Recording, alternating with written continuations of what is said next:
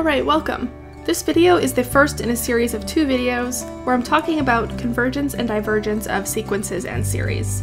So in this video I'm going to talk specifically about sequences and their convergence and divergence. So we say that a sequence, a sub n, is to converge if the elements approach a certain value over time.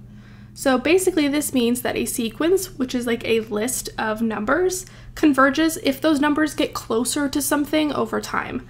So formally we say that a sequence a sub n converges to a value L if the limit as n approaches infinity of the terms of a sub n is equal to L. So this means as we look at further and further terms in the list, in this sequence, eventually those terms should be reaching some value L.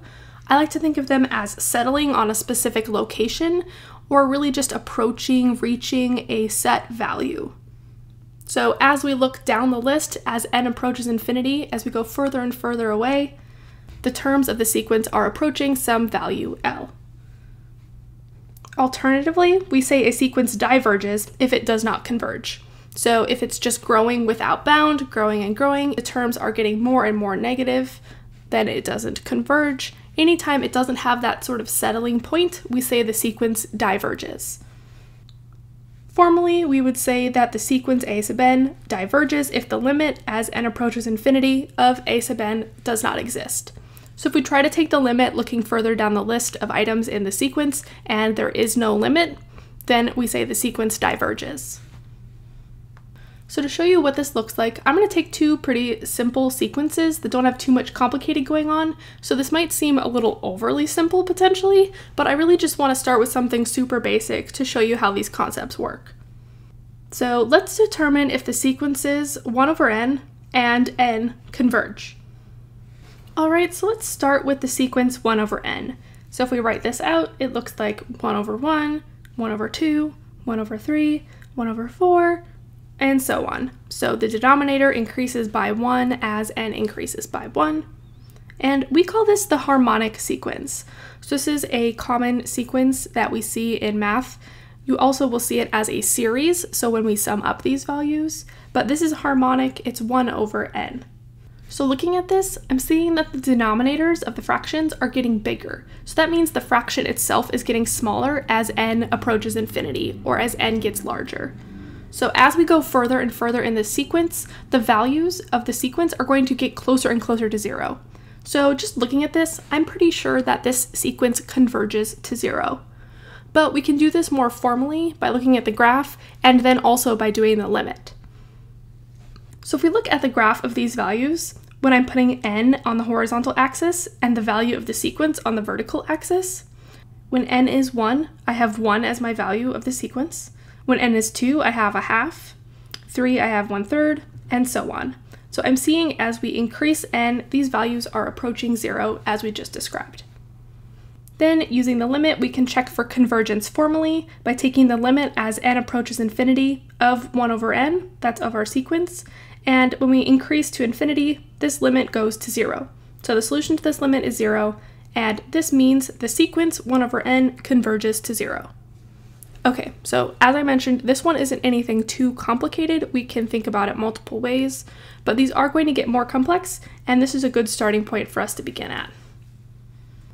Okay, next let's consider the sequence n. So here the first term is 1, then we go 2, 3, 4, 5, 6. So this is really just like a counting sequence where we add 1 each time. So this specific type of sequence is an arithmetic sequence. Anytime we have a set addition between each of the consecutive terms, so here we're adding 1 each time, that's an arithmetic sequence. I'll talk a little more about that in a different video, but just know here that this is a type of arithmetic sequence. So just looking at this, I'm pretty confident that this sequence will diverge. As n gets bigger, the sequence terms are just getting bigger as well. So as we continue growing n, the sequence is also growing. So again, we can graph this and do it with a limit.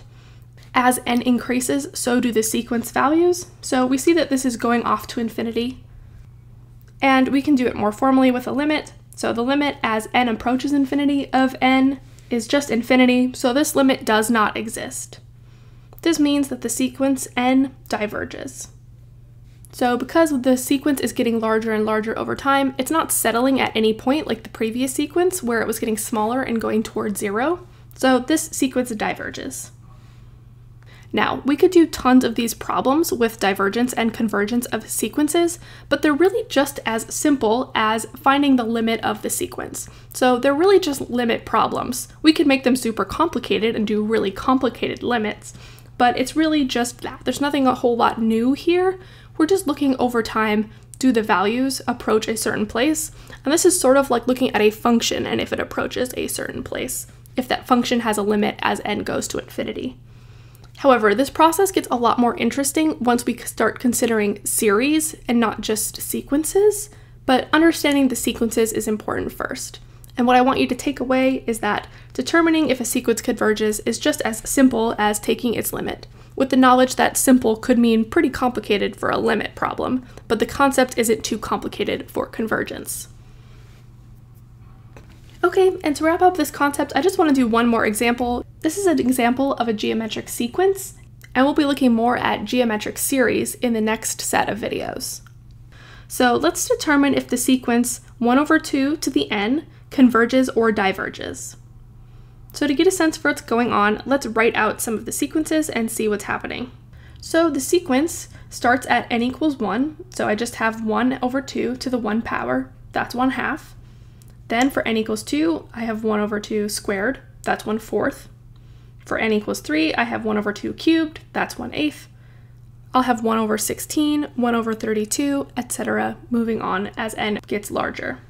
So as we look at these terms, I'm noticing that the denominators are getting larger, meaning that the fraction itself is getting smaller. This is similar to our harmonic sequence, where the values of 1 over n were tending to 0. I'm thinking that the same thing is going to happen here.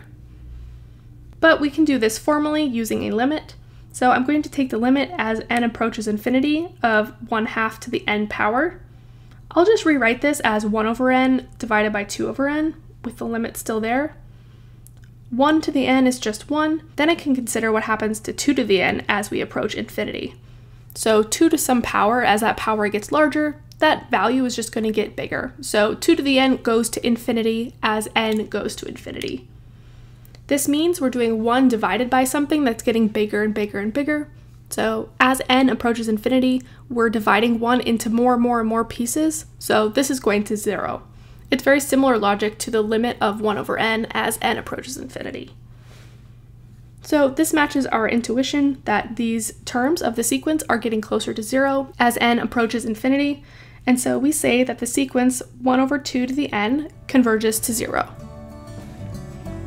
Okay, so that is it for this video, just looking at how sequences converge or diverge. In the next video, I will talk about how series converge or diverge. Thanks so much for watching, and I will talk to you in the next one.